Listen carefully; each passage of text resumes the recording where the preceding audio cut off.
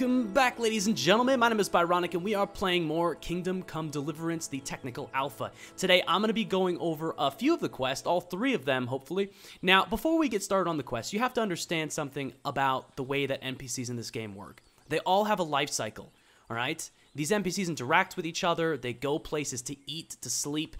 When this little bar here at the top right, this is your clock. When it reaches a certain point, they're going to go to bed.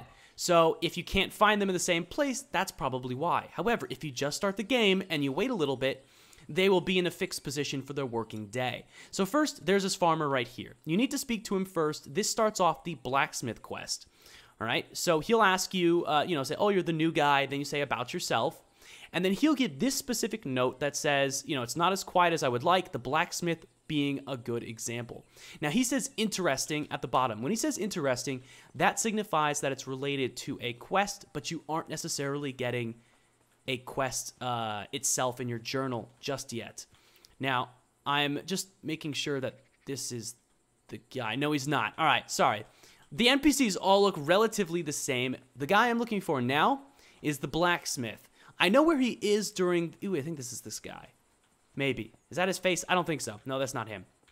All right. So the blacksmith, his home, once you cross the river, is this place right here. This is where he lives. Now, that's not where he works. He works over here at the smith.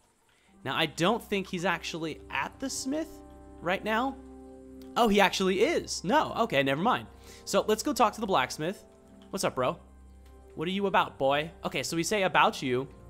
Then he makes this snide comment because he's basically a jerk, okay? And we can do it again. He'll say something else, another snide comment. All right, fine, we're done. There's nothing that we can do about it.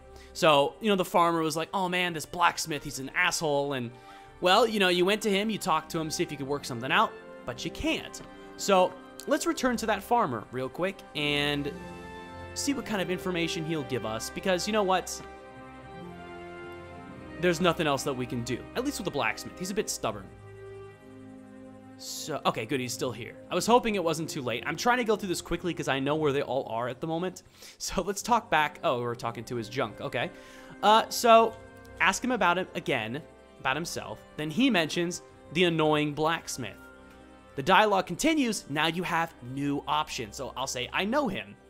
Oh, the blacksmith. I've met him. Didn't really care for the bloke. He's too loud at everything. He's constant hammering, ping, you can hear it, blah, blah, blah, blah. So he's always on that flute when not on the hammer. I'm not sure which is worse. Blast that bloody flute. Okay, so what ends up happening is he wants us to steal the flute. We have the option to say no or yes. So, and you can see at the top right, find an item, quest started. Now, I don't know where we can actually view... Oh, here we go, quest log. So we can actually go to the blacksmith's house and steal the item. Okay, so that's what it says in the quest journal. Now, if you forget where it is, you can always go back there and find it. So let's go ahead and head back to his house. Now, I'm going to give you guys a little jump start. For the bow and arrow quest, you're going to need 10 noshes, or goshes, whatever the currency in this game. It's right here. Anyways, you need 10 of them, and I'll explain to you what happens in a second. Okay, so here's the blacksmith's house. Let's go inside, go to this room right here, and voila, there's the flute. So you can go ahead and pick it up, and you've taken the flute. Now, we have 2 options. We can either bring it to the farmer, or we can go talk back to the blacksmith. Now, bringing it back to the farmer gives you 8 currency, 8 goshes. If we bring it back to the farmer, he gives us 10. God damn it, where'd the blacksmith go? Okay, so we have to go find the blacksmith. And that's what I'm getting to. The blacksmith and the rest of the NPCs have their own life. They do their own thing, so they may not be in the same place at the same time. Is that the blacksmith? I don't know. When they're sitting down here, you actually can't talk with them, so it becomes a frustration. It's not you. Let's go back into his house. Maybe he was in there and I just didn't notice. I don't think so. That's his wife. Oh, wait. Is that you? Oh, hey, that's the blacksmith. Okay, so... I have your flute. We can ask that, or we can ask where he lives just in case we didn't know where his house was. It'll direct you here. So, I happen on this flute. Don't ask me where. Perhaps it is yours. He says, oh, that's mine. How did you come by it? And we can tell the truth, or we can lie. Now, I haven't tried the lie, but I'm going to say I stole it. So we say some neighbors. We don't out the farmer. And so, oh, that bastard again. But you're giving it back to me, right? So at this point, you could still say no, but I'm going to just go ahead and give it to him because, you know, I'm a nice guy. I'm duty bound to return it. Thank you. Here's some coin for your troubles. And the dialogue. Now, if you go into your inventory, you can see we earned 10 coins instead of the 8 that you would have gotten from turning the flute back into the farmer. Now, this is important because the only way to do the bow and arrow quest is to have 10 coins. Now, so here's the blacksmith's house. If you want to start doing the bow and arrow thing, come on. There's 2 different ways that you can get there. So come on back here, and then walk over here to the archery range. This is where you're going to find the both the archer. When he eventually gets there, again, we have to be at the time for the archer to get here. He doesn't start here, so you have to wait a while. So let's go ahead and stop and talk to the archer. Now, before you actually have access to the archer, he's going to say something like, I'll meet you over by the forest, and we can go to the shooting range. It still will take him a while to get there. So once he's here, then you have these dialogue options. So he's asking, you don't look like an archer to me. Looks can be deceiving. So he basically asks, do we have a bow? And we ask him to lend us one, but only for a fee. So he asks us originally for 10 currency, and we'll say, okay, sure, no problem. We have the money. And then, I'm glad you have the spirit. You might be an excellent archer after all. So there's the text right there, 10 groches, and I'll lend you the finest bow. God, okay. So we're basically playing a betting game. If we fail, then yeah, we lose our currency, and that is about it. So now here's how you go ahead and use the bow. First, you press 1, it pulls out the bow. Now, if you see this peg, these 2 pegs, if you go in front of it, you can no longer use your bow. You can't just cheat. So you hold right. Okay, so we have pressed 1 out. Oops, I put it away. Ha. So if you hold left mouse button, you start using stamina by aiming down the bow. If you press right click, it actually puts your bow down just in case you don't want to fire your shot. Now, I have gotten a few different strategies for aiming the bow, which actually work pretty well. So I'm trying to aim at basically the 2nd to 3rd knuckle, and I actually have done really, really well in the past. You basically just keep firing, and the red gives you more points. The yellow gives you 2 points. So 2 points for yellow, I believe 3 points for red, and 1 point for blue. So what you want to do is you want to try to get obviously in the red, but our goal here is to reach a certain point value before we run out of 10 arrows. I'm getting some stamina back. If you take a look at the bottom of the screen, that little golden bar slowly drains as we go along. And what's going to end up happening is, okay, so we're done. We're out of arrows. We got 24 points. That's more than enough for what this guy's asking. So we go back. Shooting range, yes. So how did I do? And he said, not bad. So this time, we went ahead and finished. Because of that, we won the bet. So we got 15 now. We're up to 15. So what we can do is let's go ahead and do this one more time. Hello again. So what he's going to do is he's going to wager us for a higher amount. Now, we start off at 10.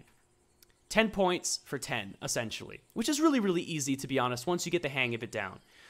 Now, the thing is that when you get to the higher values, if you reach a certain point value overall, he actually gives you the bow and arrow, okay? And I don't remember what the points were. I ended up, like, on the time that I actually did it, I hit most red. Like, I've only hit 1 red so far, which is, it's whatever. I mean, I'm still going to get the actual goal. But if you fail, you do lose all your currency, and it does kind of suck. But so far, I'm doing pretty good. Just using my strategy here to aim to the 2nd to 3rd knuckle. It works all right sometimes. Let's go and do this. Oops. I'm really low on stamina, so I'm going to wait a second. Now, by the way, do not go back and talk to him. Even if you are not, like, if you're not done yet, don't talk to him. Because the problem, well, at least what will happen, is he'll consider you finished even though you still have arrows, and that's bad. Okay, so he says we're not bad. We did it. Let's talk to him one more time. Let's wager for 20 this time, so choose 20. Now we're just making bank, guys. This is basically what it comes down to. So go ahead and bring out 1. This time, I'm going to see if I can get mostly red. So I'm going to focus just a little bit. Okay, got 2 red so far. 3 red. Ooh, I'm on a streak, man. Oh, fuck, I missed the last one. That's all right. You don't need all red for it, but it does help. Like, I've missed 2 red so far. That's... damn. Well, you know, I still... I should at least get the value for my 20. Okay, there's red. Let's get some more stamina. Wait a second. Come on back. There's another red. We might be able to do this, actually. Do we have one more arrow? Damn it. Okay, 26. 26 might be enough. I don't remember. Let's talk to him real quick. Shooting range? Yes. Not bad. Okay, so he said not bad. It wasn't the best, which kind of sucks. Shoot for money. Now, if you do a really good job, like, you can do it in any of these competitions. Any of these competitions, you can actually get it done. You just have to hit most red the entire time. So if you get to a certain... damn it. If you hit to a certain point value, you will get that free bow. And I don't think I'm going to end up doing it this time. But that's all right. It's not really that big of a deal. Because, you know, this is technical alpha. And what would end up happening is you can actually run around with the bow and shoot things and shoot people. They don't die. They'll fall over like they have a death animation, but they'll just get right back up, and that's about it. God, hopefully I can actually finish this. I don't want to fail. Because if we fail, then we lose 30. And I don't want to lose 30. I think, okay, wow. That was pretty bad, but I still got it. I'm pretty sure he needed a minimum of 22. All right, cool. So you can continue to do this if you want to, but as you can see, we're already up to 50 groches, which is pretty cool. So next up is the Shepherd quest. The Shepherd quest is I believe, the last quest in this game. So what you have to do is, if you find the archer, just follow up right up here. You can see the sheep right there. That's a good sign. Keep following the road. And you should come across the shepherd. The shepherd should be right here. He should be sitting down right there. Okay, well, the shepherd is not here. What time is it? Your clock confuses me. Okay, so the shepherd is not there. He should be. But, yeah, if you come here, I think earlier, the shepherd will be there. So that's where you want to go. When you talk with him, what ends up happening is it's just like how we talked with the farmer and the blacksmith. You engage the quest begins, and you can actually find the lost sheep. So what you want to do is you want to keep going. You want to go back to the beginning of this mini zone.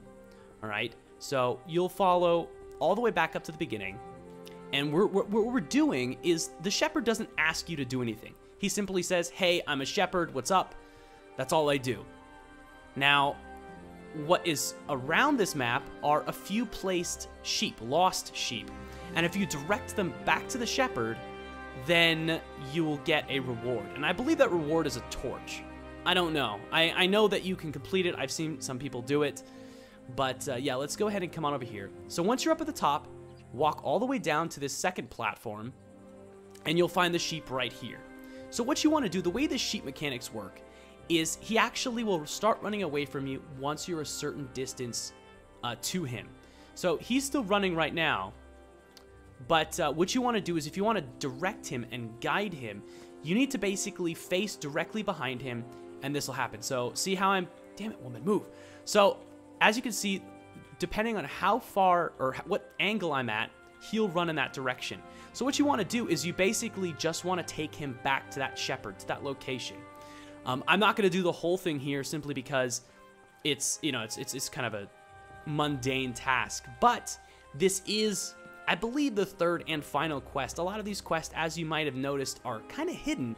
So you don't really know how to do them until you actually explore. And I think that's fantastic. This game really focuses on the exploration aspect of it. So if you want to try to find some, go ahead and do it. But yeah, go ahead and take him all the way back to the shepherd. He doesn't go by himself, actually. You have to direct him.